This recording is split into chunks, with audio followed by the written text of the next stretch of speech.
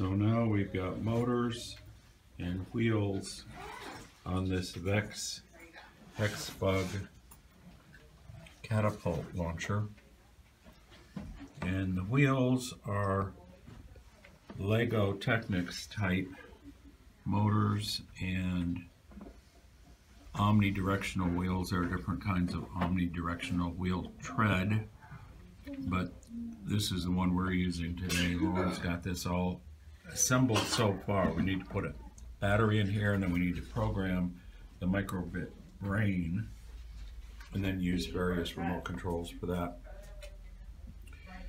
So we will be working on this further and explain what we've been doing with it. There will be more. Okay, so this morning we're working with the VEX Hexbug. It looks like it's a catapult launcher, and we just started it this morning, and Elsie has already got everything put together. It's just that we don't have it working quite yet.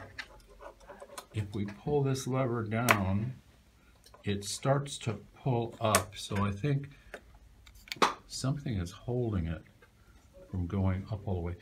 Maybe this is in the wrong position. Maybe you have a great one. Yeah. I see that.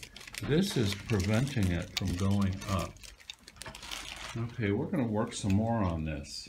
What's preventing?